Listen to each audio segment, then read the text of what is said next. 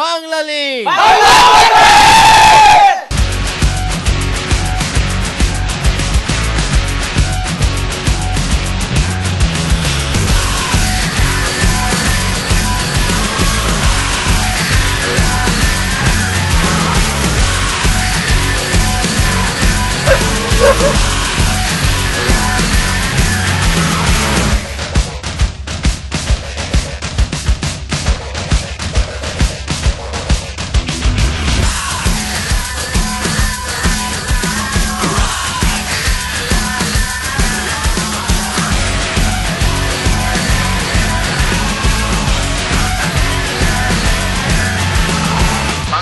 বাংলার পথে।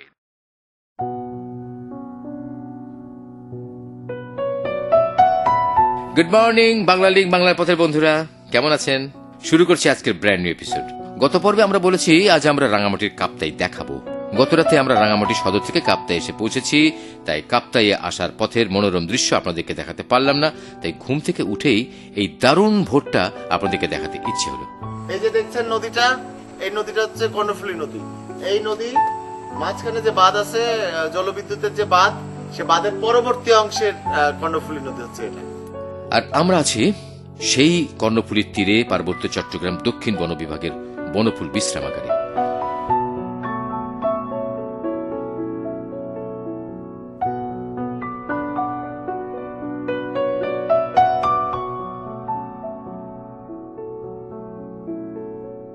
বাংলালিংক বাংলা পথের বন্ধুরা, অনেকদিন পর দারুণ একটা পরিবেশে রাত কাটালাম।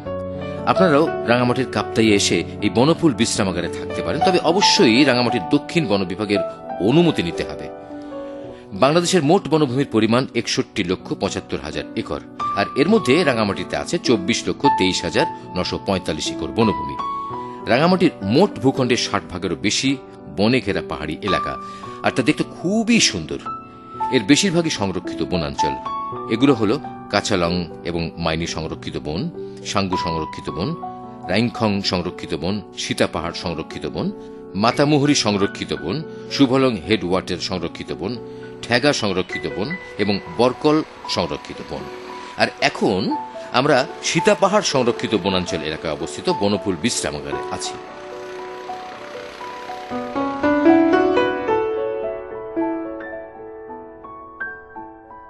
বাংলালিংক বাংলার পথে।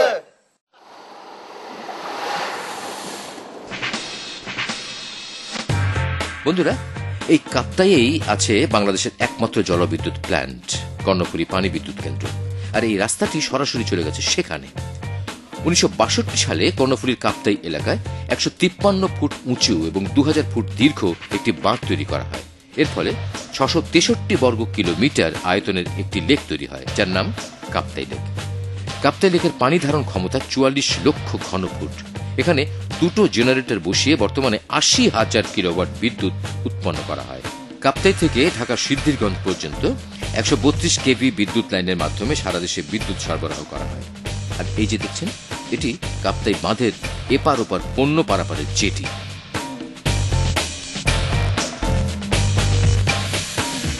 বন্ধুরা, আরেকটু সামনে গেলেই কাপ্তাই পানি বিদ্যুতের গেট। কাপ্তাই পানি বিদ্যুৎ কেন্দ্র অর্থনৈতিকভাবে গুরুত্বপূর্ণ একটি স্থাপনা হওয়ায় এখানে ছবি তোলা মানা। এই গেটটির সাথেই রয়েছে স্বাধীনতা সংগ্রামে কাপ্তাইয়ের বীর শহীদদের একটি নামের তালিকা, যা এখন আপনারা দেখছেন। রাঙামাটির আদিবাসী ও বাঙালিরা দেশ মাতৃকাকে স্বাধীন করার স্বপ্নে একসাথে ঝাঁপিয়ে পড়েছিল মুক্তি সংগ্রামে। এই রাঙামাটিতে শহীদ হয়েছেন বীর শ্রেষ্ঠ মুন্সি আব্দুর রউফ। এই জেলা শত্রুমুক্ত হয় 1971 সালের 15 ডিসেম্বর। হ্যাঁ, তা যা বলছিলাম, কাপ্তাই পানি বিদ্যুৎ কেন্দ্রের ভেতরে আছে দেখার মতো মনোরম পরিবেশ। তা দেখতে বাংলাদেশের বিভিন্ন প্রান্ত থেকে এখানে প্রচুর দর্শনার্থীও আসে, কিন্তু তাদেরকে ঢুকতে দেওয়া হয় না। ভাগ্য ভালো থাকলে কেউ কেউ বিশেষ পারমিশনে ভেতরে ঢোকার সুযোগ পায়, বাকিদের বিফল মনোরম। বাঁধ এলাকায় কর্তৃপক্ষ ট্যুরিজমের ছোট্ট একটা ব্যবস্থা করলে বেড়াতে আসা সবাই এই পানি বিদ্যুৎ কেন্দ্রটি দেখে জ্ঞান অর্জনের সুযোগ পেত, পাশাপাশি কর্তৃপক্ষের কিছু আয়ও হতো। থাক সেসব কথা, চলুন আমরা ঘুরে আসি কর্ণফুলী নদী থেকে। জায়গাটা দেখে রাখুন, এই রাস্তার সামনে আছে কর্ণফুলী নদী। কাপ্তাইয়ের সাথে ঢাকা এবং চট্টগ্রামের যোগাযোগ ভালো, চাইলে আপনি বাসে করে কাপ্তাই আসতে পারবেন।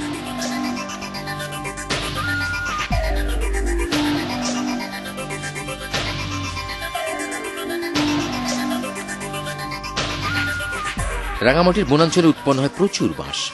সেই বাঁশের একটা বিশাল অংশ এখান থেকে সারা দেশে ডিস্ট্রিবিউট হয়। কিন্তু পানির উপরে ওগুলো কি ভাসমান বাড়িঘর মনে হচ্ছে?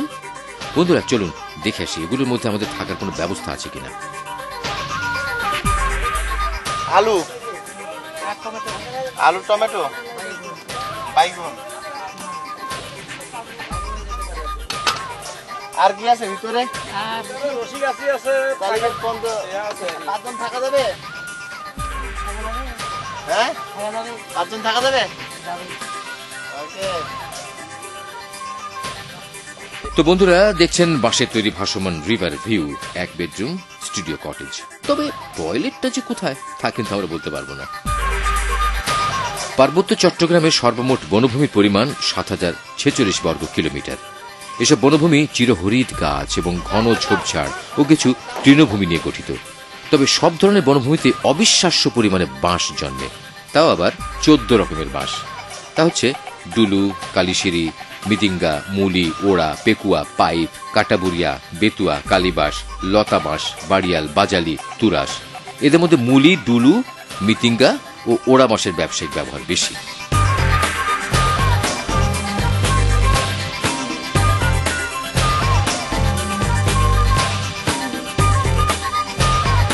আচ্ছা, এখানে কি কি বাঁশ পাওয়া যায়? এখানে মনে করো আমরা যেগুলো দাঁড়াইছি এগুলো হচ্ছে ডলু বাঁশ, ও এটা সর্বোচ্চ দাম হচ্ছে 15 টাকা। এক একটার দাম এক পিস 15 টাকা। কয় হাত? এই 13 হাত আছে, 14 আছে। ভারী হাতে কাটা তো, তাদের হাতে যদি 13 হাত হয় আর আমাদের হাতে 12 হাত। আচ্ছা, ভারী হাত ছোট। আচ্ছা, আর এটা আর মুলি বাঁশ? আর এটা হচ্ছে মলি বাঁশ সর্বোচ্চ আপনার যেগুলো সরস, এগুলো হচ্ছে 18, একটা 18 টাকা, আর হাজার হচ্ছে 18,000। 18,000 টাকা। আর যেগুলো মিডিয়াম চিকন 7,000, 8,000, 10,000 বাঁশের কোয়ালিটি নিয়ে আছে। ওকে, থ্যাংক ইউ, আপনাকে অনেক ধন্যবাদ।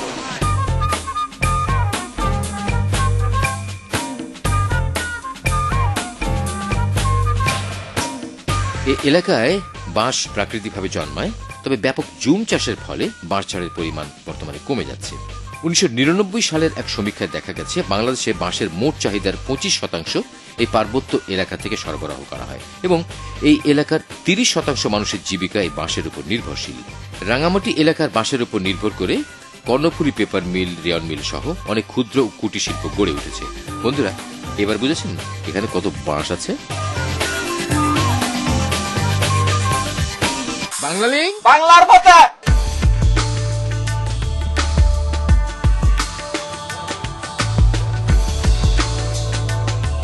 বাংলা লিঙ্ক বাংলা পথের বন্ধুরা চলুন এবার ঘুরে আসি পাহাড়ি নদী কর্ণফুলী থেকে। এই এলাকার পাহাড়ি নদীর জন্ম রহস্য শুনবেন। পার্বত্য চট্টগ্রাম বা এর আশেপাশের পাহাড় পর্বতের মাথায় কোনো বরফ নেই, তাহলে পানি আসে কোথা থেকে? অবিশ্বাস্য হল সত্য, এই এলাকার গহীন জঙ্গলের উদ্ভিদ রাজির শেকড় থেকে নিঃসৃত পানি থেকে সৃষ্টি হয় ছোট ছোট ঝর্ণা। অসংখ্য ছোট ছোট ঝর্ণা একসাথে মিলেমিশে সৃষ্টি হয় প্রবাহমান নদী। তাই বন জঙ্গল বিলুপ্ত হয়ে গেলে এই নদীগুলো বিলুপ্ত হয়ে যাবে। পার্বত্য এলাকার প্রধান 4টি নদী হচ্ছে কর্ণফুলী, সাঙ্গু, মাতামুহুরী ও ফেনী। কর্ণফুলী নদী ভারতের লুসাই পাহাড় থেকে উৎপন্ন হয়ে রাঙামাটির উত্তর পূর্ব সীমান্ত দিয়ে ঠেগা নদীর মোহনা হয়ে বরকল, সুবলং ও কাপ্তাই 3টি পর্বত শ্রেণী পার হয়ে চট্টগ্রামে প্রবেশ করেছে। কর্ণফুলী নদীর দৈর্ঘ্য প্রায় 275 কিলোমিটার। আমি এখন কর্ণফুলী নদীর উপরে, আমার আশপাশে যা দেখছেন সব কর্ণফুলী নদী। আর এই কর্ণফুলী নদী উৎপত্তি হচ্ছে লুসাই পাহাড়ে। লুসাই একটা সম্প্রদায়ের নাম। লুসাই মানে হচ্ছে, লু মানে মাথা, সাই মানে কাটা। ওনারা যখন কোনো কিছু যুদ্ধে টুদ্ধে যেত, হেরে গেলে তার মাথাটা কেটে ফেলতো, কোনো শিকার করা প্রাণীর মাথা কেটে ঘরে ঝুলা রাখতো। এই জন্য তাদের নাম হচ্ছে লুসাই। সেই লুসাই পাহাড় থেকে এই কর্ণফুলীর জন্ম। জন্ম হোক যথা তথা, কর্ম হোক ভালো। কর্ণফুলী নদী তার অববাহিকায় মানুষের জীবন জীবিকায় বিশেষ অবদান রাখে, আমাদেরকে অর্থনৈতিকভাবে করে সমৃদ্ধ। Thank you Karnaphuli. তোর নাম কি? আমার নাম মোহাম্মদ কামরুল হোসেন। কামরুল হোসেন, এই কয়দিন ধরে চালাও? আমি 5 বছর থেকে চালাতেছি। 5 বছর। তোমার বয়স কত? আমার বয়স 15। 15 বছর? বাপরে বাপ। আচ্ছা, এখানে লোকজন আসে কেমন? আসে, বহুত আসে। তোমার এটাতে ঘোরে? তো কত করে নাও ঘুরতে? একজন 50 টাকা নেয়, একজন 30 টাকা নেয়। ঘন্টা মাপে? ঘন্টা 100 টাকা নেয়। 1 ঘন্টা 100 টাকা। প্রতিদিন কত ইনকাম হয়? প্রতিদিন কোনো আমার 100 টাকা হয়, কোনোদিন 200 টাকা হয়, কোনোদিন 300 টাকা হয়। এরকম হয়? এই শ্যাম্পানটা কার? আমার। তোর নিজের? জি। তুমি কিনছো? জি। হ্যাঁ, কত দিয়ে কিনছো? 4100 টাকা। 4100 টাকা দিয়ে। প্রাকৃতিকভাবে পাহাড়ি নদী হয় খরস্রোতা, পানি একেবারে স্বচ্ছ। নদীর চলার পথে থাকে কাসকেড, র্যাপিড ও ওয়াটারফল। এই কারণে দেশের অন্যান্য নদী থেকে পাহাড়ি নদী বেশি বৈচিত্র্যপূর্ণ। 60-এর দশকে কর্ণফুলী নদীর এই স্থানে বাঁধ দেওয়ার ফলে বিশাল কাপ্তাই হ্রদের সৃষ্টি হয়েছে, যার ফলে কর্ণফুলীর সেই প্রবল খরস্রোতার রূপ আর দেখা যায় না। বন্ধুরা, আপনারা এখানে নৌকা ভ্রমণ করলে কাপ্তাই বাঁধের স্প্যানগুলো খুব কাছ থেকে দেখতে পাবেন। বাংলা লিঙ্ক বাংলার পথে। বাংলা লিঙ্ক বাংলার পথে। বাংলা লিঙ্ক বাংলার পথে। বন্ধুরা, বিরতির পর আবারও স্বাগত জানাচ্ছি বাংলা লিঙ্ক বাংলা পথে। আমরা এখন ঘুরছি রাঙামাটির কাপ্তাই উপজেলা সদরের বাজারে। খুঁজছি থাকা খাওয়ার কেমন ব্যবস্থা আছে এখানে। আপনারা দেখুন, আর আমি আপনাদের পাঠানো SMS নিয়ে কিছু কথা বলি। আমরা গত কয়েক পর্বে আনন্দের সাথে ঘোষণা করেছি বাংলা লিঙ্ক বাংলা পথে রিয়েলিটি ট্রাভেল শোটিতে কুইজ কন্টেস্ট শুরু হচ্ছে। সেই কন্টেস্টে বিজয়ের পুরস্কার হিসেবে কি পেতে চান তা আপনাদের কাছে জানতে চেয়েছিলাম। অসংখ্য SMS পেয়েছি, যার মধ্যে সবচেয়ে বেশি জন লিখেছেন আপনারা আমাদের সাথে ঘুরতে চান। অনেকেই মোবাইল ফোন সেট, মোবাইল সংযোগ বা আইটম চেয়েছেন বই, কম্পিউটার, মোটরসাইকেল, গান শোনার যন্ত্র সহ অনেক কিছু। তবে অনেকেই অতিরিক্ত SMS কারীকে বিজয়ী ঘোষণার বিষয়ে আপত্তি করেছেন। আপনাদের সাথে আমরাও একমত। ভাগ্যবান হলে বিজয়ী হতে আপনার একটি SMS-ই যথেষ্ট। আর পুরস্কার নিয়ে জল্পনা কল্পনা চলছেই। খুব শীঘ্রই শুরু হবে বাংলা লিঙ্ক বাংলা পথের কুইজ কন্টেস্ট। হ্যাঁ, আরেকটি বিষয়, আপনারা অবশ্যই SMS এর সাথে নিজের এবং জেলার নাম লিখতে ভুলবেন না। তো দেরি কেন, অনুষ্ঠান সম্পর্কে আপনাদের ভালো মন্দ জানিয়ে আমাদেরকে চলমান পত্র লিখুন। আমাদের SMS নাম্বার 01911624736। আমি আবার বলছি 01911624736।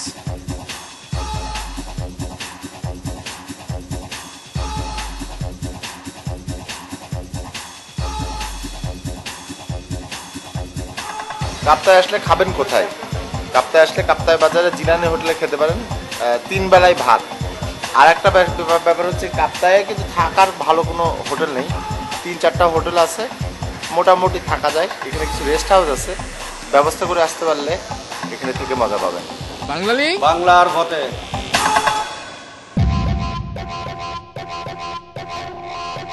বাংলা লিঙ্ক বাংলার পথে আপনাদেরকে অনেক কিছু তৈরি করা দেখিয়েছি। সাথে সাথে আমরাও দেখেছি আমাদের দেশে কত কিছু তৈরি হয়। ছোটবেলায় অনেককে দেশের শিল্প উন্নয়ন নিয়ে হাহুতাশ করতে শুনেছি। বন্ধুরা, বাংলাদেশে অনেক শিল্প কারখানা আছে যেখানে আমাদের প্রয়োজনীয় প্রায় সব কিছুই তৈরি হয়। আমাদের দেশে তৈরি এমন অনেক কিছু আছে যা সারা বিশ্বে সমাদৃত। আর কোনো কিছু তৈরির প্রক্রিয়া দেখতে আমাদের সবারই ভালো লাগে। তো চলুন আজকে দেখি এমন একটা জিনিস তৈরি যা আমাদের খুব কাজে আসে। আমরা এসেছি Rangamati কাপ্তাইয়ের Bangladesh timber and plywood industries company লিমিটেডে। বন্ধুরা, আজ আমরা দেখব কাঠের বিকল্প প্লাইউড বোর্ড কিভাবে তৈরি হয়। তো রেডি হয়ে নিন।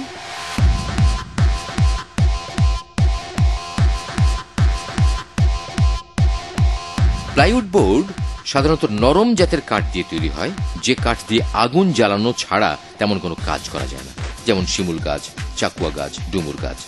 এসব গাছের গুঁড়ি একটি বড় ট্যাঙ্কে প্রথমে কেমিক্যালাইজ করা হয় যেন কাঠগুলো পচে না যায়। এরপর কাঠের গুঁড়িকে কাটিং মেশিনে এভাবে বিভিন্ন মাপে পাতলা করে কেটে নেওয়া হয়। এই কাঠের প্লাইগুলো দিয়েই প্লাইউড বোর্ড তৈরি হবে।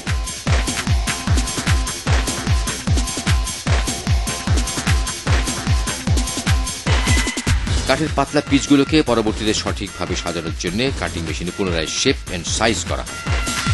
প্লাইউড বোর্ড তৈরি করতে হিটের প্রয়োজন হয়। দেখছেন বয়লার মেশিন। এই মেশিনটিতে সাইজ করা কাঁচা কাঠের প্লাইগুলো প্রেসারে এবং হিটে অল্প সময়ের মধ্যে শুকানো হচ্ছে। এই প্রসেসটিকে বলা হয় সিজনিং। ওপাশ থেকে ভেজা কাঠ ঢুকছে, এপাশ থেকে শুকনো কাঠ বের হচ্ছে।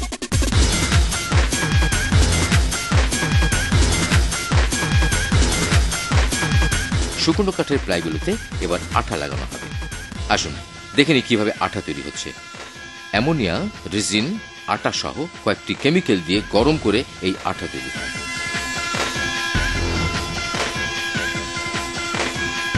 আঠা লাগানো মেশিনে কাঠের টুকরোর দুপাশ থেকে ভালো মতো আঠা লাগানো হয়। এই আঠা শুধু জোড়াই দেয় না, প্লাইবোর্ডের দীর্ঘস্থায়িত্ব নিশ্চিত করে।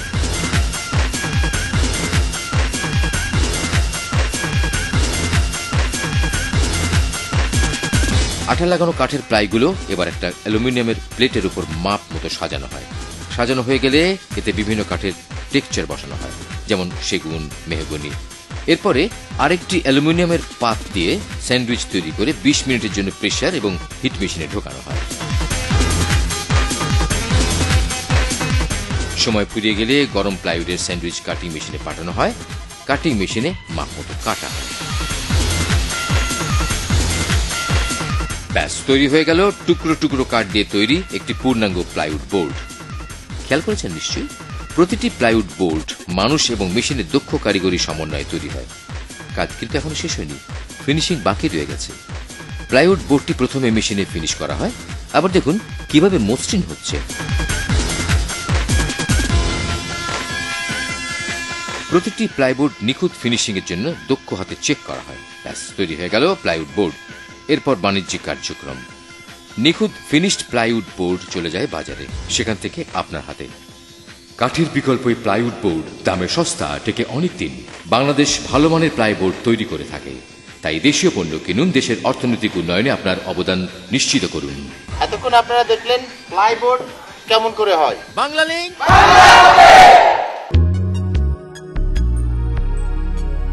বন্ধুরা, আমরা চলেছি পার্বত্য চট্টগ্রাম দক্ষিণ বন বিভাগের আওতাধীন সীতা পাহাড় সংরক্ষিত বনাঞ্চল দেখতে।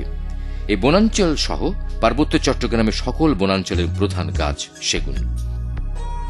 এছাড়াও এই বনাঞ্চলে রয়েছে চাপালিশ, তেলসুর, সিভিট, কালীগর্জন, ধুলিগর্জন, চুন্দুল, শিলকরই, পিটালি, নারিকেলি টালি, কামদেব, চাম্পা, চাকুয়া, বান্দরহোলা, গামার, শাল, মেহগনি, পিতরাজ, নাগেশ্বর, হারগাজা, পৈরাগ, শিমুল, বৈলাম, চিকরাশি, চারুল, কদ, তুন, আশোক, হরিণা, উদল, হরিতকি, আমলকি, বহেরা, ডুমুর, আষাঢ়, চালতা, বাটনা, অর্জুন, ঝাউ, ছাতিম, তাকিজাম, কনক, কুকুরচিতা, মুস, শেওড়া, চালমুগরা, বাদাম, মিঞ্জিরি, শাওগাম, তেজবাহাল, গুডগুডিয়া, গুন্ডরই, কালদা, কান্তাকরই, জিওলভাদি, হাতিচায়লা, কিয়াচং, পট, রক্তন, সোনালু, কালবইল, ডাকরাম, জলপাইম, শিলভাদানি, রুশকাউ, বুথাল, বরমালা সহ নানা জাতের বাঁশ, বেত, ঘাস এবং বহুবিধ ঔষধি লতাগুলি।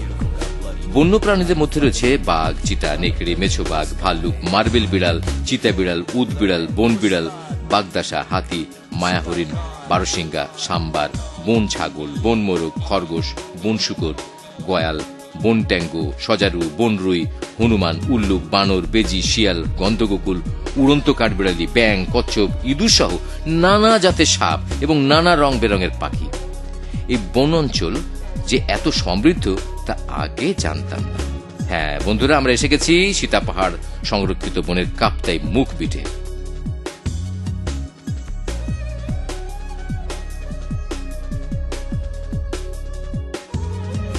আজকে আপনাদেরকে এমন একটা জিনিসের মধ্যে দেখানে নিয়ে যাচ্ছি। এটা একটা লিভিং, আপনারা মিউজিয়াম বলতে পারেন, এটা গাছের মিউজিয়াম। খেয়াল করুন গাছগুলোর মাঝ দিয়ে হেঁটে যাওয়া মানুষটিকে, বুঝতেই পারছেন কি বিশাল এক একটা সেগুন গাছ। 1860 সালে পার্বত্য চট্টগ্রাম জেলা সৃষ্টির 2 বছর পর অর্থাৎ 1862 সালে ব্রিটিশ সরকার এই বনাঞ্চলকে সরকারি আওতায় আনে এবং নদীপথে টোল স্টেশন বসিয়ে 1869 সালে পার্বত্য চট্টগ্রামের বনের দায়িত্বে প্রথম একজন সহকারী বন সংরক্ষক নিয়োগ দেওয়া হয়। বন উন্নয়নের লক্ষ্যে 1871 সালে মায়ানমার মানে বার্মা থেকে সেগুন বীজ এনে কাপ্তাইয়ের এই অঞ্চলে বাংলাদেশের ইতিহাসে প্রথম প্লান্টেশন করা হয়। 1871 থেকে 2008 138 বছর ধরে দাঁড়িয়ে আছে এই বনের সেগুন গাছগুলো, জীবন্ত কিংবদন্তির মতো। গাছ এবং বৃক্ষ বললে ভুল হবে, এগুলো এক একটা মহিরুহ। আর এই গাছের মিউজিয়ামে আসতে হলে আপনাদেরকে আসতে হবে কাপ্তাইয়ের সীতা পাহাড় সংরক্ষিত বনাঞ্চলের কাপ্তাই মুখ বিটে। বনের মাঝ দিয়ে বয়ে গেছে কর্ণফুলী নদী। এই নদীতে বাঁধ দেওয়ার সময় বনের অত্যন্ত গুরুত্বপূর্ণ কিছু অংশ বিনষ্ট হয়েছে। তারপরেও এখানে আসলে নানা প্রজাতির গাছ দেখে রোমাঞ্চিত হবেন। কাপ্তাই মুখ বিট খুবই পরিষ্কার পরিচ্ছন্ন, দেখলে মনে হবে গৃহস্থের পরিষ্কার উঠোনে পাতা পড়ে আছে। আপনাদের আগে বলেছি এই বনে আছে অনেক বন্যপ্রাণী, চলুন তাদের খোঁজ করি। এই বনের এক একটা বড় সেগুন গাছের দাম কত জানেন? দাম 3 থেকে 5 লক্ষ টাকা। তার মানে কি বিশাল সম্পদ আছে এখানে, তা একবার ভাবুন তো। আপনি আপনার জীবদ্দশায় অন্তত একটি গাছ লাগান, সেই গাছটি হতে পারে আপনার পরিবারের বিপদের বন্ধু। গাছ পরিবেশের বন্ধু, গাছ আমাদের বন্ধু। কিন্তু এই বন্ধু বনে প্রায় 7-8 কিলোমিটার ঘুরেও একটি বন্য প্রাণীও দেখতে পেলাম না। Bad luck. বার্মা থেকে প্রথম সেগুন গাছের চারা এনে আমাদের দেশে রোপণ করা হয়, যে কটি গাছ তারই একটা এটা। বন্ধুরা, আমাদের দেশে যে পরিমাণে বনাঞ্চল থাকা প্রয়োজন তার অর্ধেকও নেই। তাই আসুন আমরা সবাই বাংলাদেশের বন সংরক্ষণ এবং নতুন বন সৃষ্টির কথা বলি। চেষ্টা করি আমাদের বন যেন উজাড় না হয়, তাহলে বনের পশুরাও বাঁচে, আমরাও বাঁচি। তো আজকের মতো বাংলা লিঙ্ক বাংলা পথে এখানেই শেষ। আমাদের আগামী পর্ব থাকবে রাঙামাটির কাপ্তাইয়ের দারুণ দারুণ লোকেশন দেখার আমন্ত্রণ রইল। ভালো থাকবেন, টাটা।